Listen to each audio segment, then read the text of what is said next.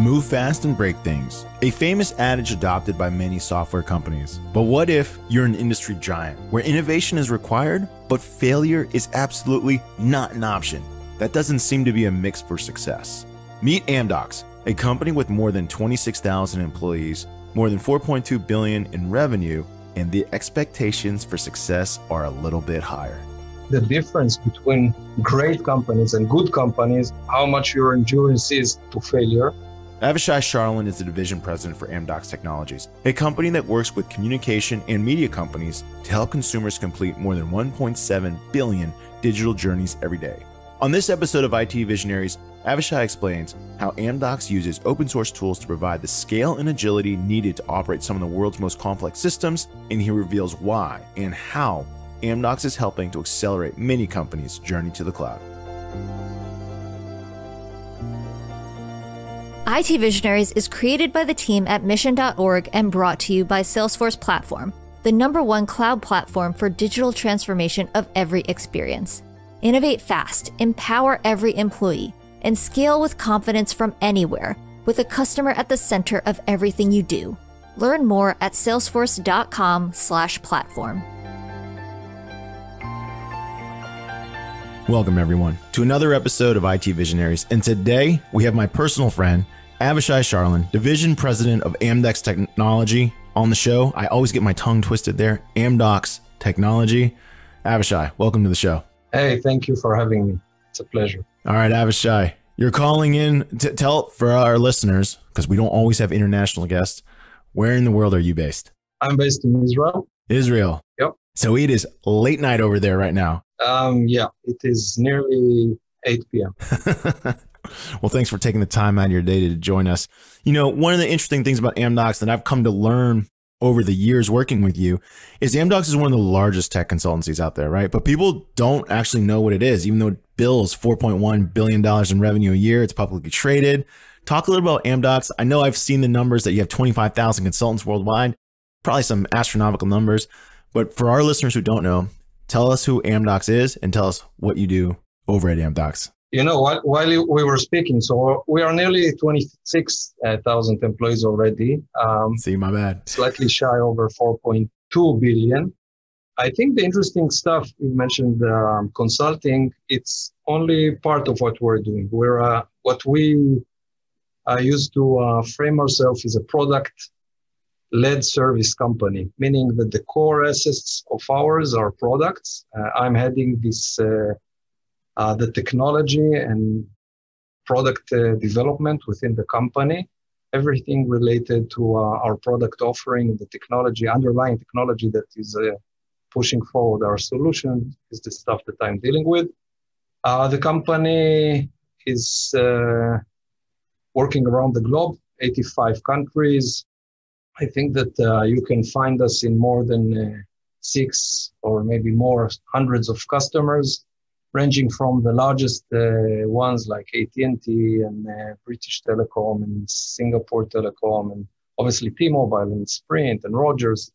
So everywhere, Europe, Asia Pac, as I said, 85 countries. And we're doing business with them in a variety of technologies.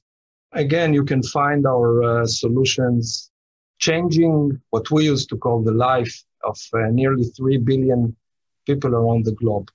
With our solutions, we're touching on a daily basis nearly 2 billion daily digital journeys. So we're doing quite a lot.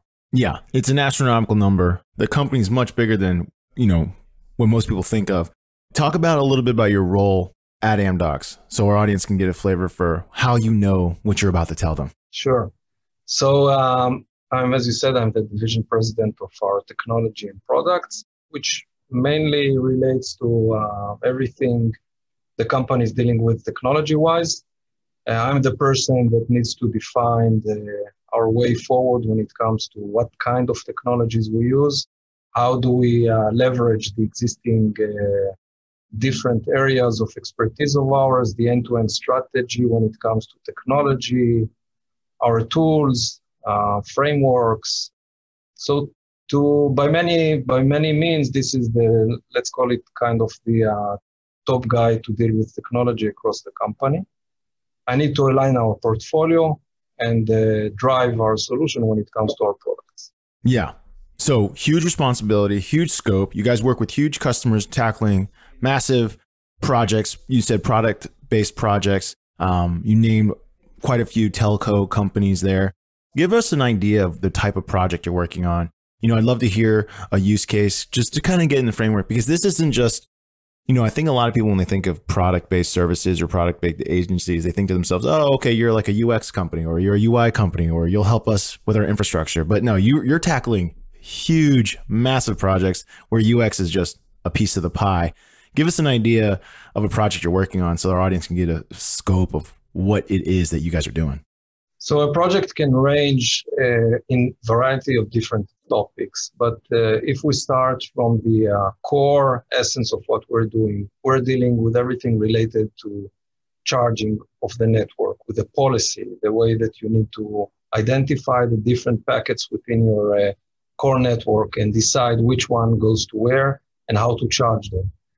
Your billing, the UI experience, the digitized overall solution that the end customer will feel, how to purchase an end device, the same look and feel that will appear if you're trying to use something from the website, if you're trying to use it from a retail place, or if you are using your end device, be it a tablet or a smartphone. Everything related to the end-to-end experience, everything related to the backing solutions to support the end-to-end experience, the contact center, the customer engagement, all of those and many more. Obviously, the network aspects. The network today is completely changing to become software-driven. So the orchestration behind it, parts within the overall solution of how you use different virtual components, all of those are, pieces of our end-to-end architecture. And obviously, customer of ours can use those as separate entities or can enjoy the full suite and solution coming from us. And how about yourself? What is your personal expertise that allowed you to take hold of this role? Well, clearly everything.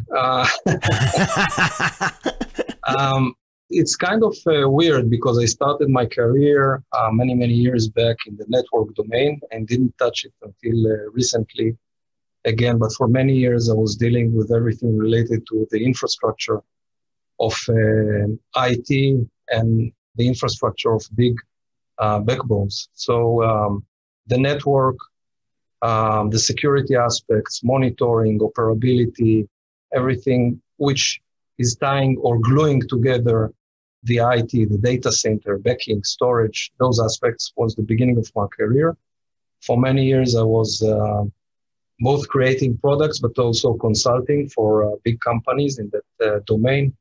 And they moved to do a lot of software development related to video conferencing and technologies which are more open in the sense of, touching many, many eyeballs, with a lot of work in Asia Pac and the US with companies such as Samsung and TI and Texas Instruments and Intel, obviously HP, Dell, and the likes. And then since I've joined Amdocs for the last several years, I've started with, organizing our portfolio of products. At the beginning, it was a hectic job of collecting all the different pieces and now creating the backbone of a product-led company. And then step by step, organizing it to become and modernizing it to take the full journey of cloud native microservices, reshaping our entire portfolio into something new. And lately, I took over the entire organization when it goes to our digital offering, or what we called in the local jargon, or let's say the telco jargon, our business support solution, the BSS solutions.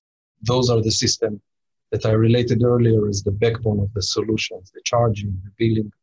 So the digital solution on one hand, those are the front-end solutions of ours, the backbone solution of ours, the technology, and then, AI and the infrastructure.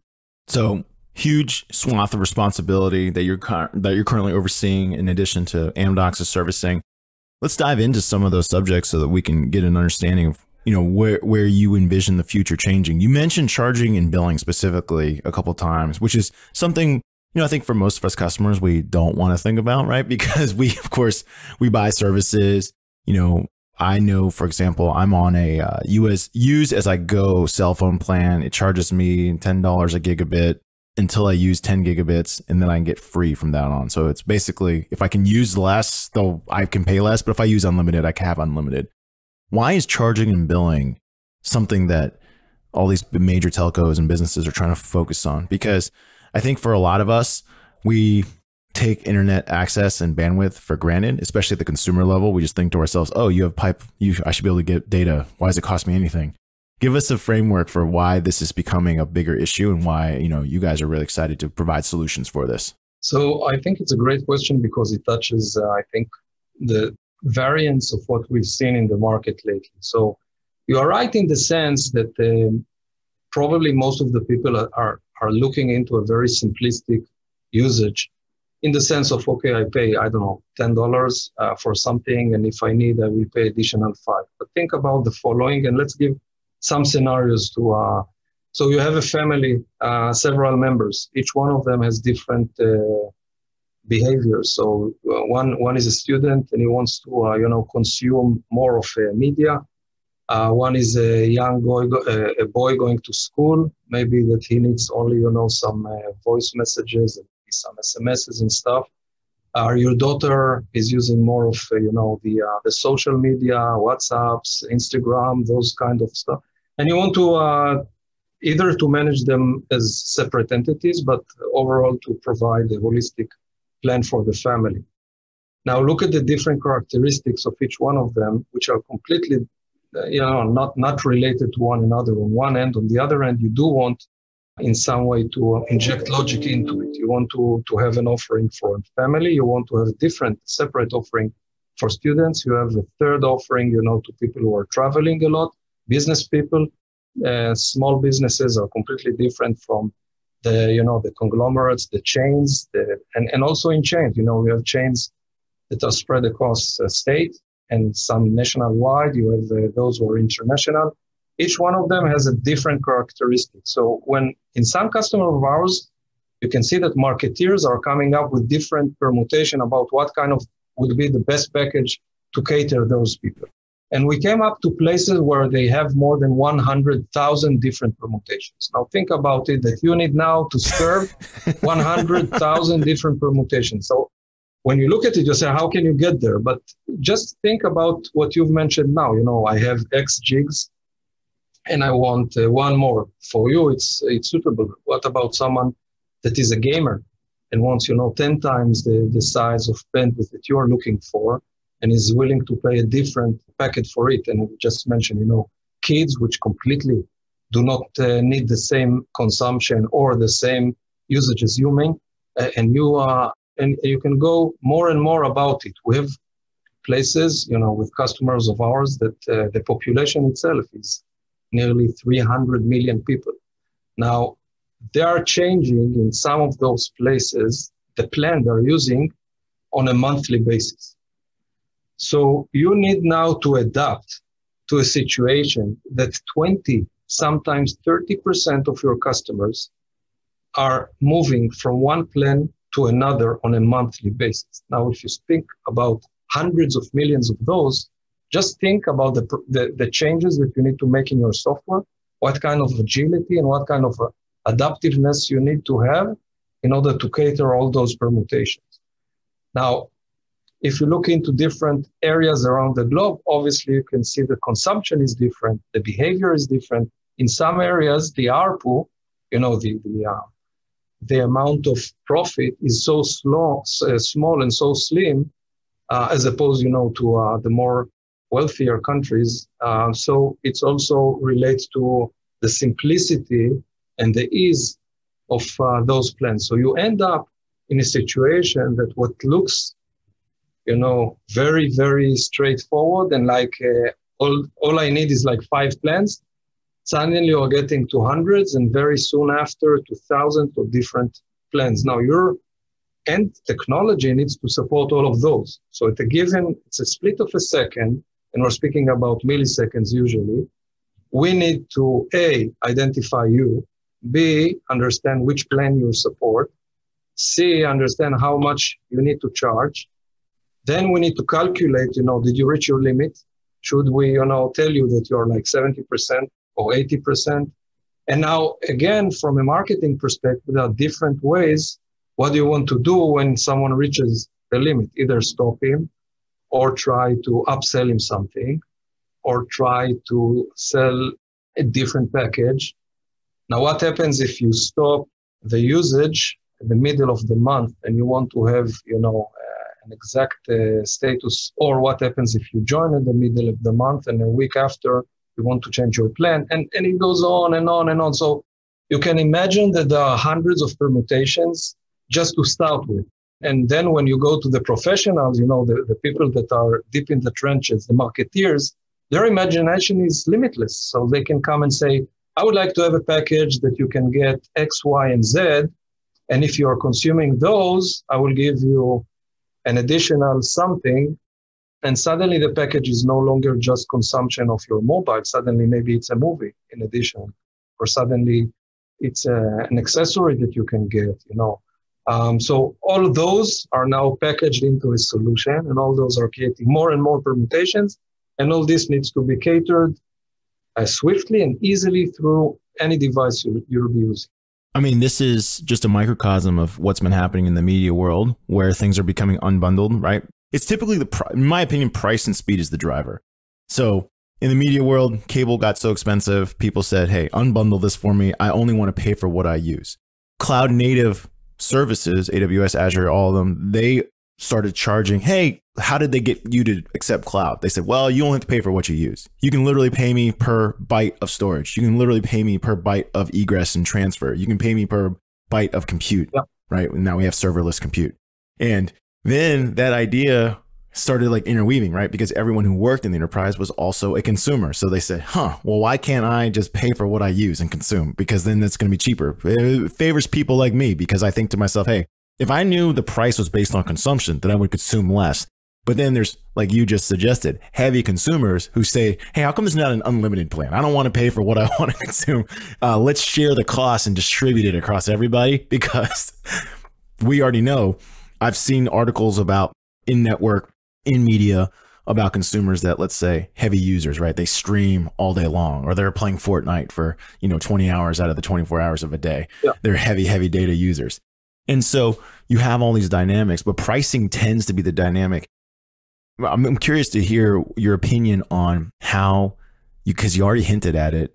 So basically, it used to be media companies, telco companies, internet companies, they only offered, like you suggested, just a handful of plans. But like now, everyone wants everything personalized. Do you see a place where we get to the point where the technology and infrastructure supports consumption-based billing? Because if that happens to consumers, I can't wait to make my bills almost nothing. So you're right. And this is exactly where the industry is going. Now, the endless permutations or the endless possibilities is creating a lot of demand from the technology. So in many ways, technology needs to cater a world that has, endless options. Some are defined and some are not yet defined, and someone will probably touch them in the near future, and still you need to be adaptable and be ready for those. So when you're building today's solutions, you need to cater yourself exactly to the situation that you've mentioned. You need to make sure that, okay, I can address, A, B, C, and probably the list goes on until 100.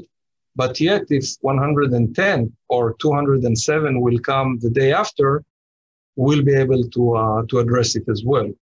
This dictates a completely different way of architecting and also operating your technology, completely different, open, mindful.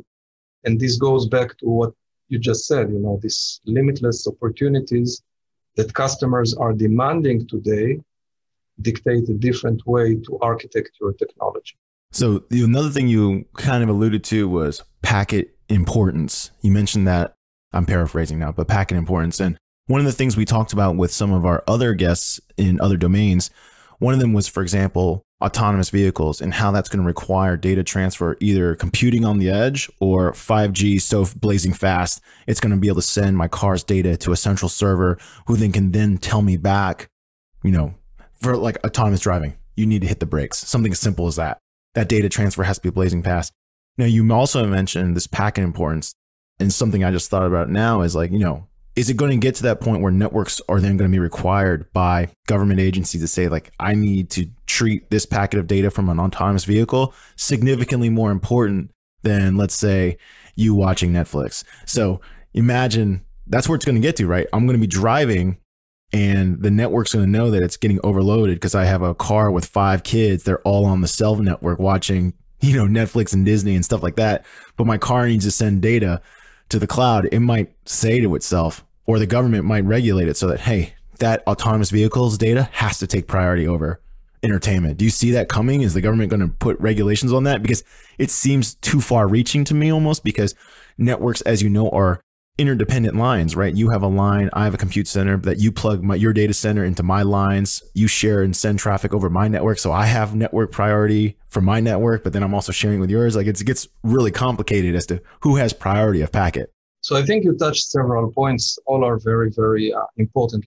Let's try to talk about each one of them separately. So the first one relates, to the different characteristics of a given either traffic or someone who's using the network. And you're right, in the modern 5G network, we're speaking about network slices. So you will own your own slice, but at the same time, someone near you may need or consume a different slice. And slices are not born equal in the sense that there will be priority between the different slices. So you will be using slice X and I will be using slice X plus 1 or X minus 1. And not necessarily the two of us will enjoy the same priority when utilizing the same area, okay?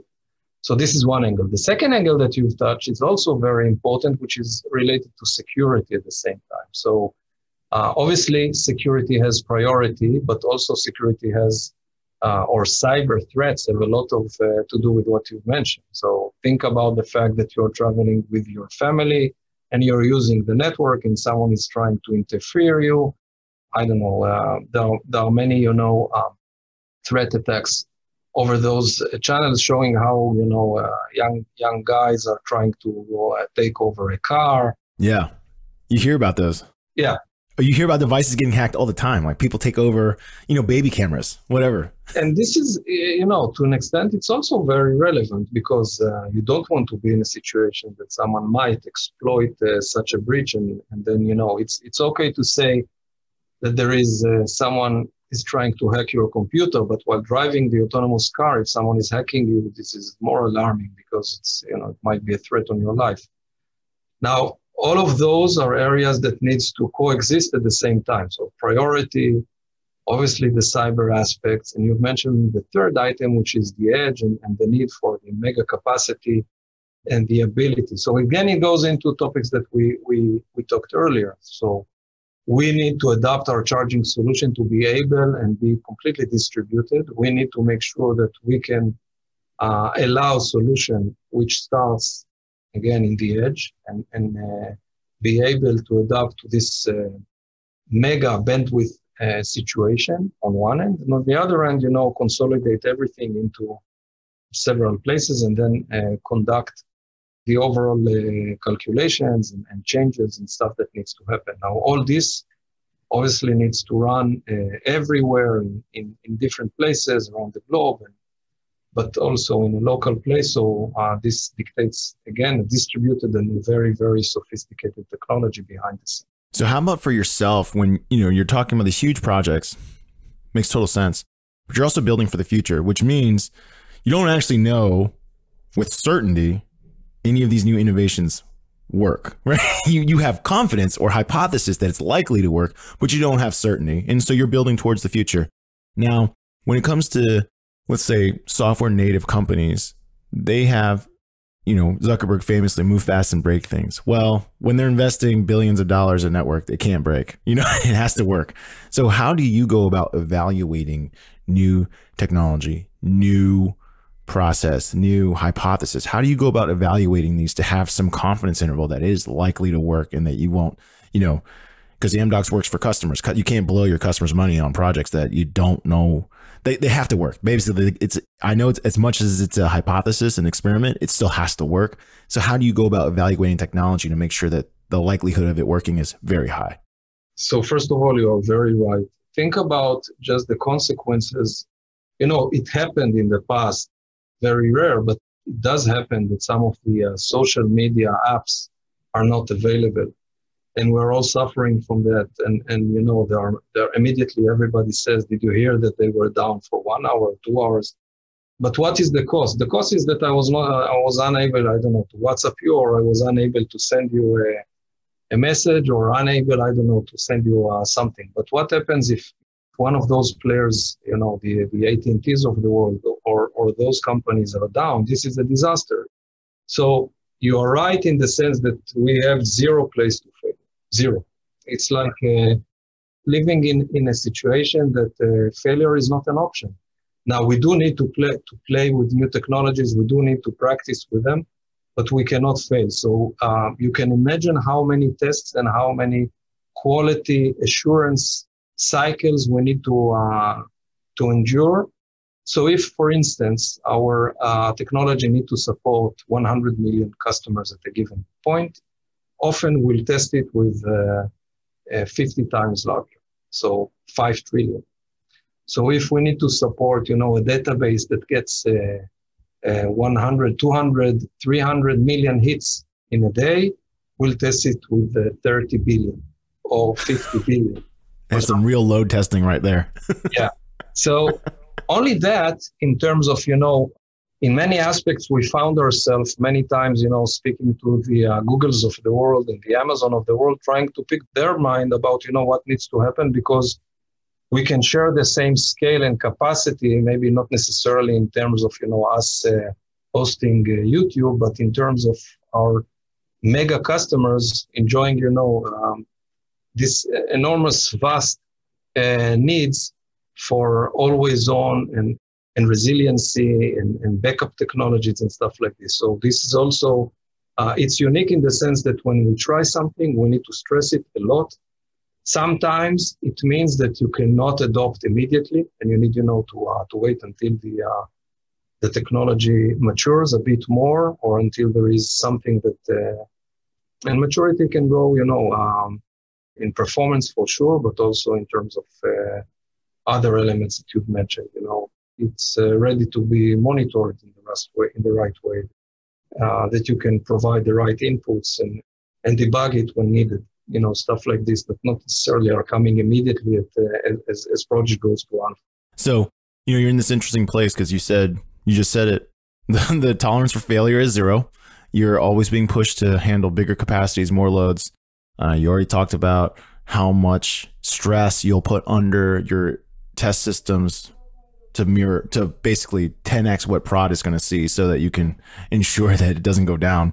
How about when it comes to evaluating new technologies and services? Because, there's always someone calling you. I'm sure VMware's got people calling you. I'm sure, everyone's got someone calling you to say, hey, Avishai, I got something new you got to try. Your customers are going to love it. And usually these are going to be major, massive investments. How do you go about evaluating these things? Do you force all vendors to say, hey, I will not touch anything without a specific POC? How do you go about pushing the paces of new technology to know, so that with certainty this will work? Yeah, so you're right. In some cases, actually not in some cases, many cases we're using a lot of open source. So in that, there is no vendor to call. We are always... I like it.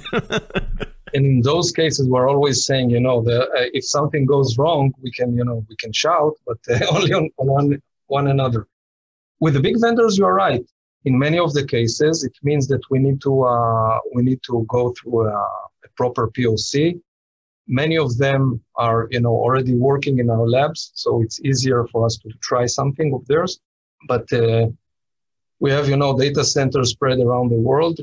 Most of them, in any given moment, will be trying some piece of technology, and eventually we'll consolidate, and we'll see how does it go with us. in many of the cases, even our customers will stress test some of the solution even more.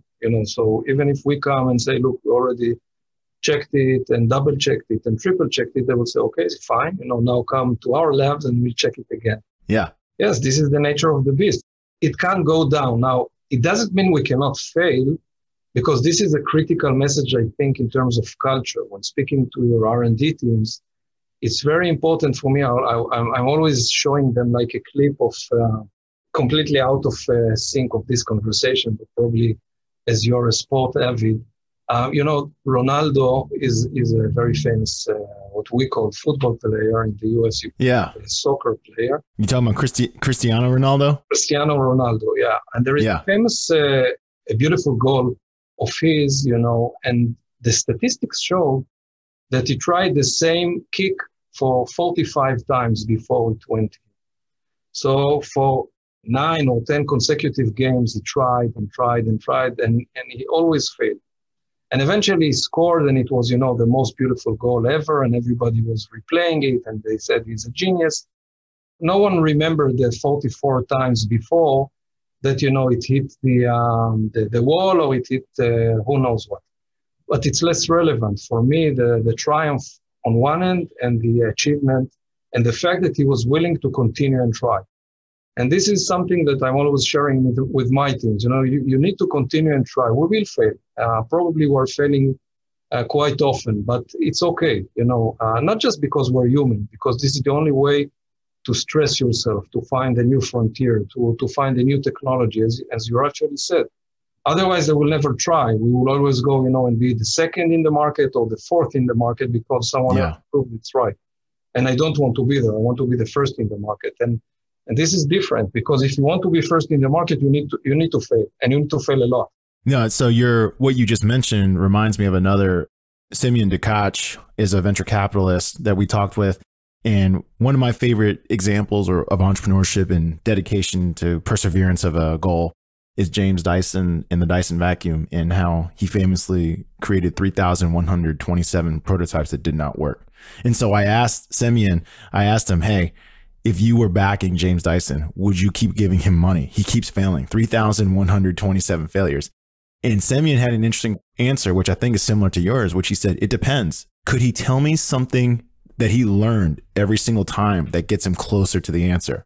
Because you're right, to create that product right out the gate, no one's going to hit it on their first try. It took, that you have to keep going. I feel like if I'm working for you, if I can keep bringing you something that says, hey, this didn't work, but here's why I think this will work, and it's an educated hypothesis, now your thumbs are up and you're like, yeah, try that next one. Yeah. You're right. In many companies, I think the difference between great companies and good companies, how much your endurance is to failure. On the other hand, you do want your people to be smart people, so not to repeat the same mistake twice and then say it still is not working. What change? Nothing.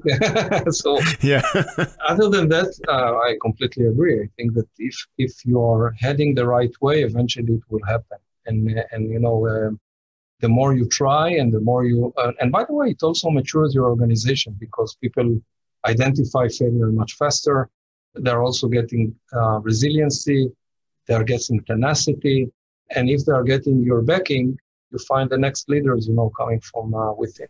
Yeah, I think, Bezos said something similar along the lines when Fire Phone failed. They spent like over $1 billion and the phone never took off. They thought because we have this much distribution, everyone's going to buy our phone. Actually, nobody bought it. And he just shrugged his shoulders like, that didn't work. Didn't work. Yeah. Not many people can lose $1 billion without having difficulties later. But yes, I understand. It's similar to to normal people losing $10. But yes, I understand. Yeah, he's operating on a different scale and plane than the other companies. No question about it. Their revenue, it's just another. They play it by a different game. How about when it comes to consumer technology, or you can name enterprise technology? What are some of the things that you see coming out in the future that get you super excited, consumer or business side? Wow, so many. So let's see.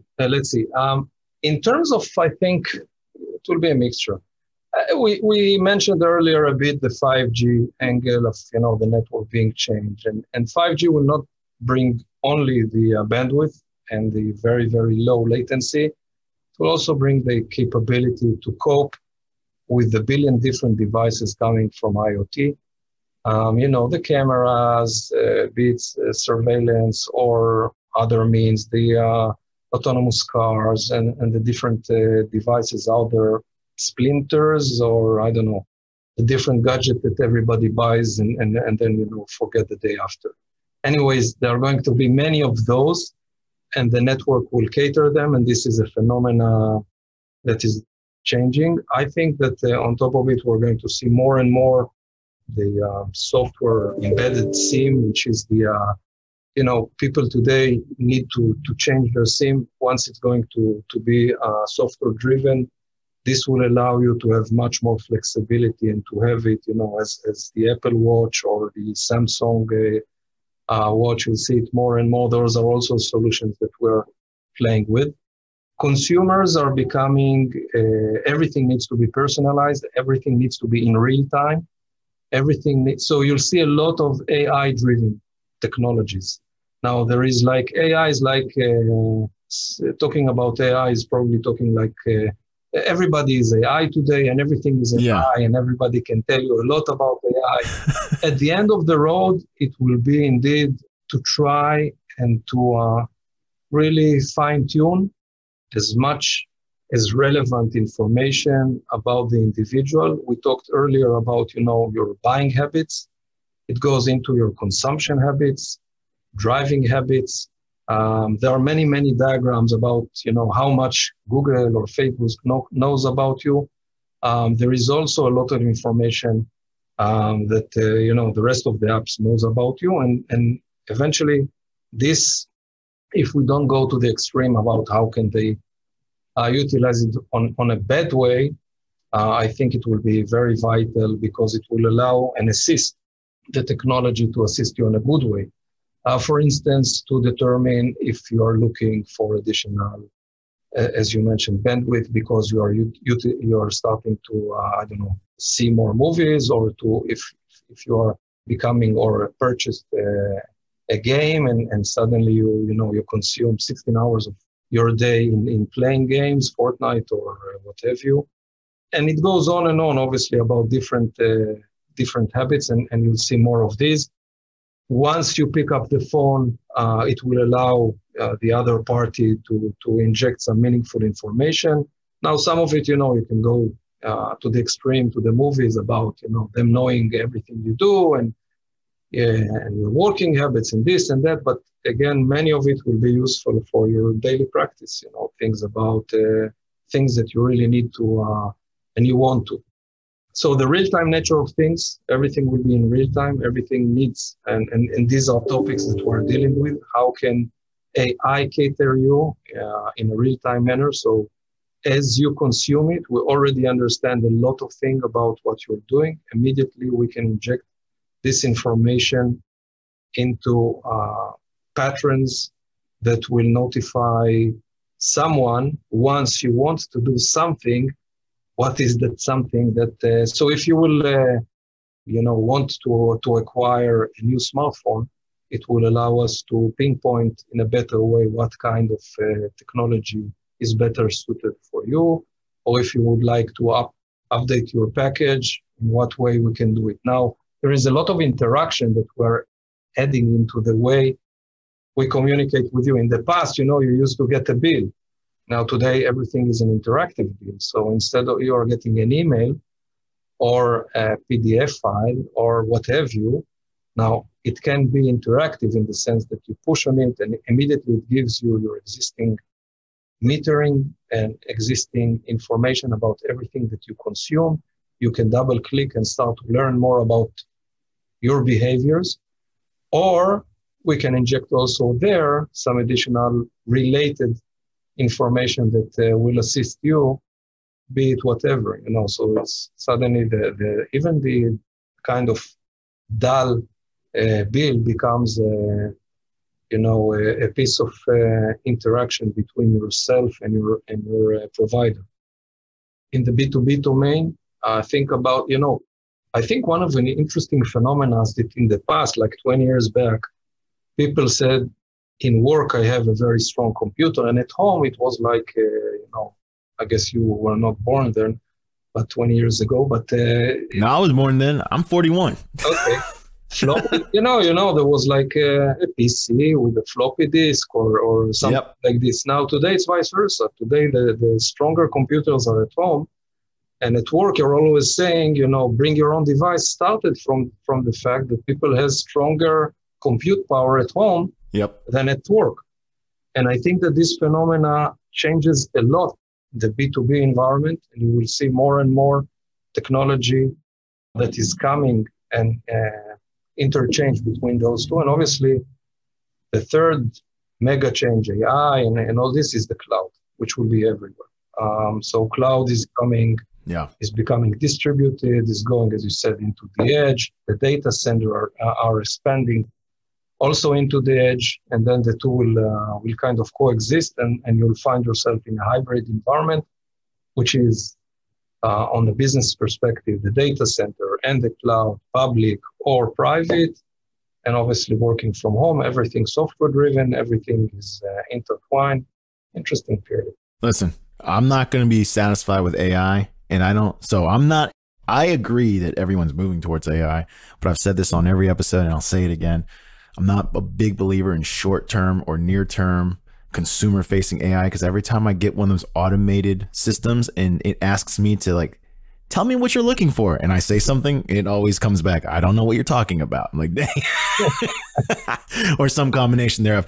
Until we have Iron Man's Jarvis. Because Iron Man in the movie, no matter what he asks Jarvis, Jarvis solves the problem. Until we get there, I don't believe we have AI. I'm waiting for Jarvis. Once that happens, that's going to be amazing. That's what you're talking about. Recognizes what you intent, what you normally like. That'd be kind of cool. And I do know that a lot of companies are actually pushing towards that, where I call it maybe the Googleification, right? When they don't want dashboards. They want to ask a system hey, what was my best selling product last month? Oh, it was a red shirt. How in the tool also be hey, by the way, red shirts are 3 months on back order. Your estimated forecasting demand is here. Would you like to make the order now? It's yes, I would. Right. That's what business is going to become.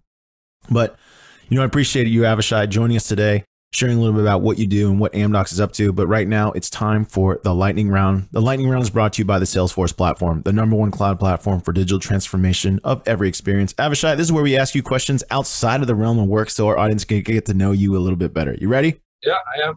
All right. What is one of your hobbies that maybe no one outside of work would guess that you do? Well, I read a lot. I don't know if it's a hobby, but I read a lot. And I also like to practice yoga. So maybe this is something that no one knows. So I've done yoga. I'm a big person. So I weigh 245 pounds. I've done yoga before. I look like I don't know, like an inflexible elephant, I guess, in the room. What is a yoga pose that you can hold that someone will be surprised by? I'm not sure someone will be surprised, but I practice yoga. I do the basic stuff, not something that will make someone envy at my flexibility skill. Have you ever done Bikram yoga? Hot yoga? Bikram, hot yoga? No, never tried it. No. Only I'm practicing something called power yoga, which is a combination between yoga and Pilates. Okay. It's more into the core muscles, so it's a lot to do with your back and your belly muscles, less to do with stretching yourself. Awesome. Yeah, definitely take care of that core. That's the #1 thing that it plagues people, which is back pain, of course. So people that do yoga, no back pain. What is a unique thing about Israel that people that have never visited or never been there that they should know about? I think Israel is the cradle of humanity in many sense.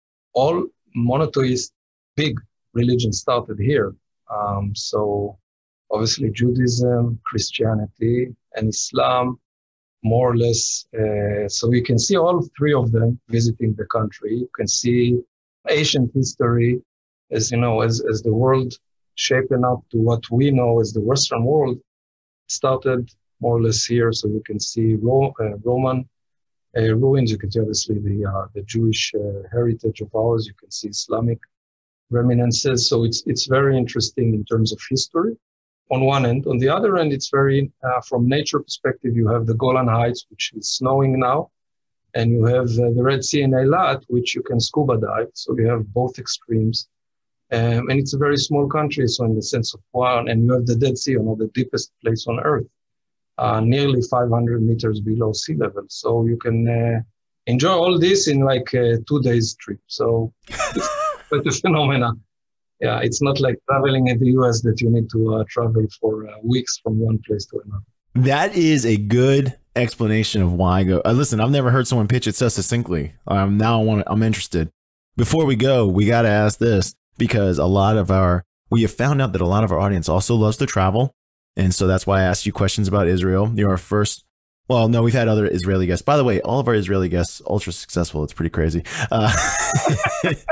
That's another thing I've learned about the country.